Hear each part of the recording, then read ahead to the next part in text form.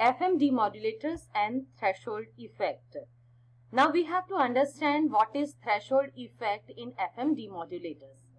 And this is the general formula given here, that in any FM system, the signal level is well above noise, then only the output can be recognized.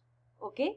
So the general formula here is signal to noise ratio at the output of the receiver is equal to 3 beta square carrier to noise ratio at the input of the receiver. Okay. Now, if we have to understand this in a better way, then first we have to understand the term figure of merit. With reference to the book Analog Communication System by Sanjay Sharma, I am going to explain you this. All these abbreviations are as written in this book. So, what is figure of merit? Figure of merit is actually the ratio of signal to noise ratio at the output of the receiver to signal to noise ratio at the input of the receiver. So, as the name indicates, figure of merit means if at the input of the receiver, whatever be the signal to noise ratio at the input or carrier signal to noise ratio at the input of the receiver, how the receiver is modifying from this input and providing us signal to noise ratio at the output of the receiver. And finally, by solving all the formulas, by calculating this signal to noise ratio, as we know that signal to noise ratio is equal to signal power divided by noise power, and in the same way at the input signal power by noise power. So both are two ratios. In the numerator is also ratio and in the denominator is also ratio. If we will solve with all these values, finally what we are getting, that we have to consider to understand the threshold effect for single tone FM. For single tone FM. Single tone FM means baseband signal having only single frequency. So for that, the figure of merit is 3 by 2 MF square. For single tone FM, the beta, just we had seen, the beta is actually modulation index for single tone FM. Okay. Now let us consider the case when wideband FM is used. So for wideband FM, the figure of merit is actually 3 kF square. KF means frequency sensitivity. P is the power output, and that complete is divided by FM square. So as you know the formula of deviation ratio, in wideband FM we consider deviation ratio in place of modulation index.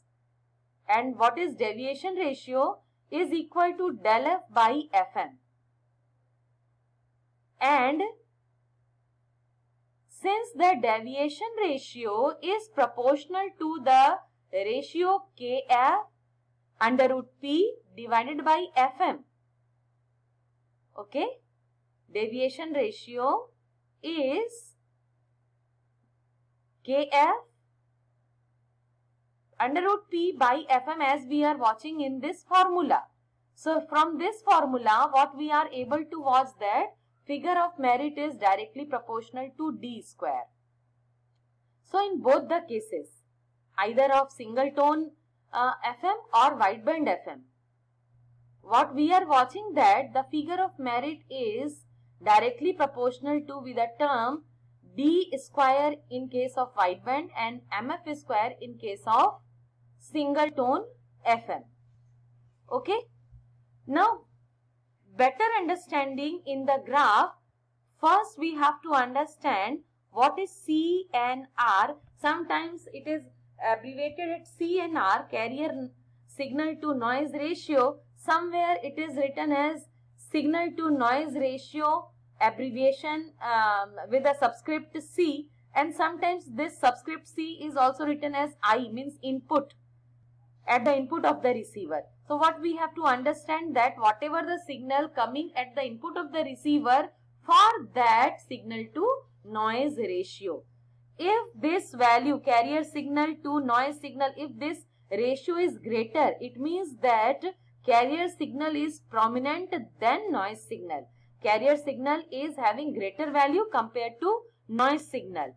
And if we say that CNR is decreasing or it is having lower value, it means that carrier signal is comparably smaller than the noise signal.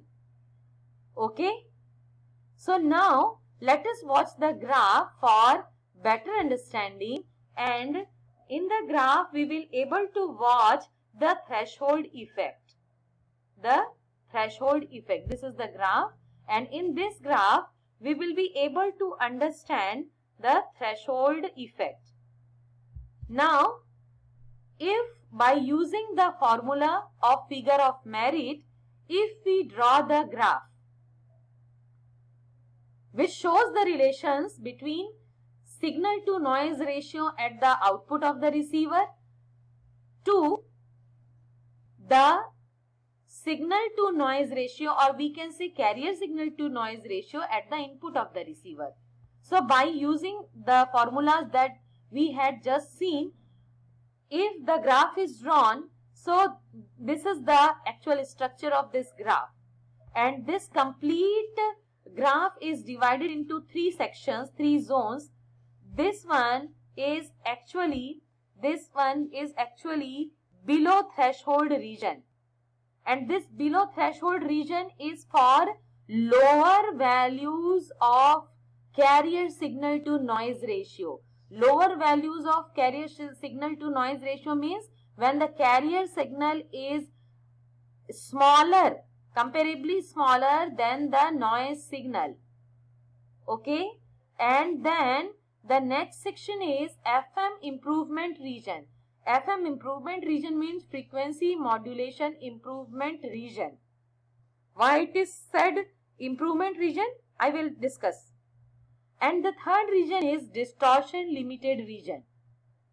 And this distortion limited region is for the higher values of CNR, means higher values of CNR means when the carrier signal at the input of the receiver are far greater than the noise signal receiving at the receiver. Okay, so simply we can understand that if the receiver is receiving the carrier signal promptly, or the signal is very good comparable to noise, means noise is much lesser, then definitely when the demodulation will occur, then the output will be better.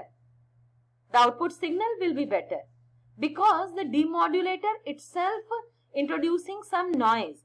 So if before demodulation the noise is very less, then after passing through the receiver, the noise will does not much affect the output of the receiver. Okay. Now for better understanding, I am going from right to left to understand this. Okay. Now as we are watching that there is a threshold point in the x-axis for which, means for a value of carrier signal to noise, there is some specific value of signal to noise ratio, and this is in dB. Just for assumption, suppose this is 10 dB. Okay, so the second value what we are getting for the distortion limited region, suppose this is 50 dB. Means at distortion limited region we are getting the higher signal to noise ratio, means signal output divided by noise output at the output of the receiver is far greater than this threshold point value. Okay, it means that at the distortion limited region, the signal is completely not affected by the noise. Okay, so the effect of noise has been overcome with the receiver output signal. So at this point, distortion limited region means in practical cases, in a little amount, there is always a noise. Okay, so distortion limited region means if that noise is not creating much distortion, or we can limit the distortion by using any electronic circuitry, at that time the signal to noise ratio is having the higher amount, means the output signal, the useful signal, the signal which can be heard by a human being, the audible value is far greater than the noise, and noise does not affect that value. And when it happens, it happens only for the higher values of input carrier to signal noise ratio. It means already at the input of the receiver, the carrier signal is very good. It is far better value, having far better value than the noise value. Okay. Now, reversing it, if we are slowly decreasing the input carrier to noise signal, means now I am moving from right to left. So if the carrier signal is decreasing comparable to noise signal, so what we are watching that after this constant region, after few value, it is starting decaying. Okay, at this it is decays up to certain value, which is known as threshold value. But after that means if beyond threshold value, we are decreasing the carrier signal to lower side. For that, what we are watching, that signal to noise ratio is decreasing very fastly. Very fastly it is decreasing, means signal value is very much lower than the noise signal. And in this region, the signal cannot be extracted from the noise. It cannot be departed from the noise. Okay. So below threshold region, we does not use the receiver. We use the receiver generally at the distortion limited region only, and the improvement in frequency modulated signal or the demodulation process in the receiver, it occurs after the threshold point only. Okay. So these three regions, this region where the signal to noise ratio at the output of the receiver is constant, means even the carrier signal is enhancing its value compared to noise, we are getting the constant magnitude of the signal at the output. That's why we are able to hear proper volume at the output of the receiver set. And as the input carrier signal is decreasing its value compared to noise signal at the input of the receiver, then the FM output signal or at the receiver output, the signal to noise ratio is decreasing. Means signal is becoming weaker comparable to the earlier region. Okay. And below this threshold point, the signal to noise ratio is such that we cannot extract the value from the noise or from the complete signal, and that is useless. And that's why it is said the threshold is usually defined as the carrier to noise ratio at which the demodulated signal to noise ratio fall 1 dB below the linear relationship. Okay, It generally considered to occur at